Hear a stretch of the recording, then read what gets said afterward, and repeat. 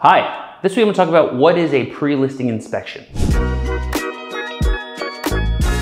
So very simply, if you are going to sell your property and you want to have an understanding of what potential issues the property might have or anything that might be lingering that you may have noticed but wasn't sure what it is, it's a good idea to get a pre-sale inspection. This is where you hire an inspector that you trust, that you believe is competent and is going to do a good job, and he's going to reveal, or she, all the issues or things to note on the property. Now, what this allows is two things. First of all, it allows you to have a better understanding of what is the current state of your property. Secondly, it gives you an opportunity to fix any issues that may arise during the inspection prior to going to market. Now, this gives you the opportunity to fix things so that when you have an interested buyer, they don't get scared away by some things that might be quite minor, but that might seem a lot more impactful during their inspection.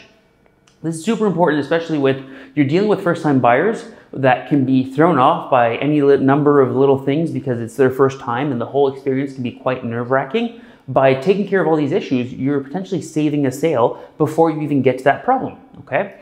The other thing is that different inspectors have different opinions. And by you having brought forth your own inspector and having a report from somebody that you trust, it gives you a little bit more negotiation power, because if they had an opinion on something and then it gets brought forth in the next inspection and the person has a different opinion, well, you can at least have the inspectors talk to each other or discuss what they saw and why they think one thing versus the other. So a pre-sale inspection is for the seller's protection in order for them to have a better understanding of what the current state of the property is and give them an opportunity to fix any small issues or lingering problems that the property might have. All right, I hope this helps. I look forward to seeing you next week. Take care.